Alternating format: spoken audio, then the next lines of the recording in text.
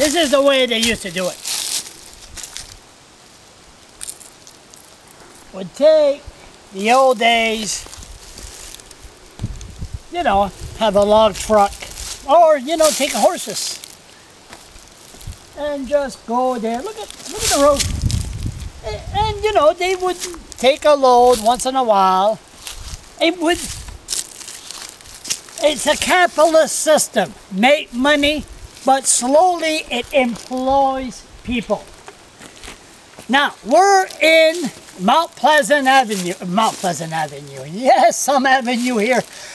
We're in the area of Mount Pleasant. Where's that? That's between Fredericton Junction and Charlotte County. And I think we're in Charlotte County now. We're in the side of Charlotte County.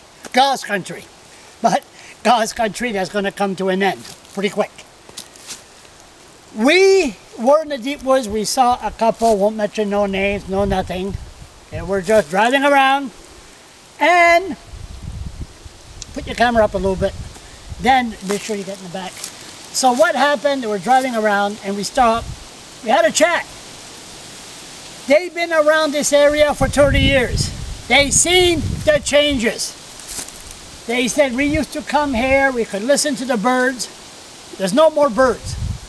Birds are all gone. Spray, this is not like the old days. Just go cut the wood, make sure the forests regrow, years later come back. No. It's a capitalist system. They have to move fast and to destroy and conquer.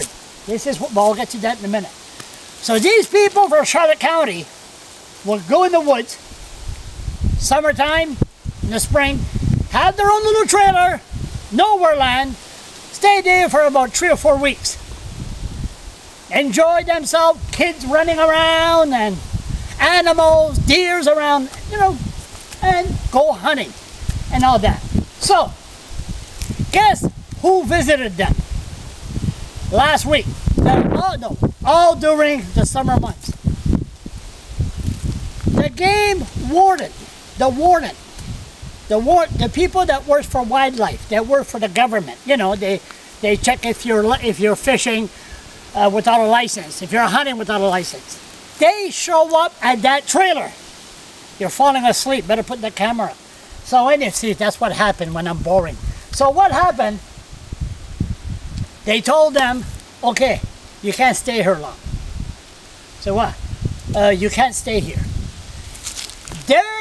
I said, why not? Oh, this is government leased land.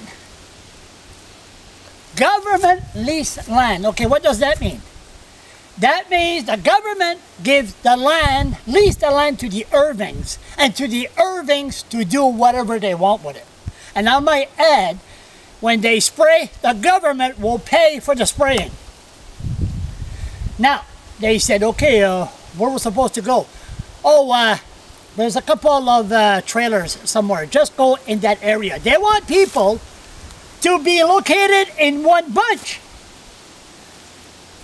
Doesn't that look familiar with the natives on the reserve? Stay there in one bunch so we can see and know what you're doing. Now, clear cutting this area, it would create hundreds of jobs. But no longer lots of jobs. There's only one guy that cuts to use the machine, cut the trees. A couple of guys, maybe the same guy drives the log truck out, and then boom, boom, boom. And at the paper mill, there's maybe 30, 40 people that work there. It's all computerized. There's no more, you know, work. Now let me give you a hint. See this road? This is the way it used to be. Here, follow me. Can you follow me in the side?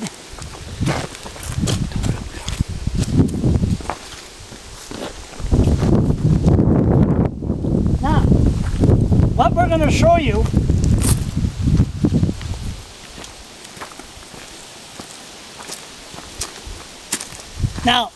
show you in today's world.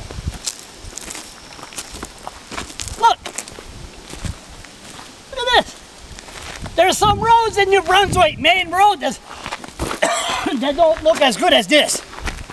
Remember the old road between La Boujongan and Mermancook? The Acadians will know what I'm talking about. Look, look. For miles and miles, there's hundreds and hundreds of roads like this all around this province.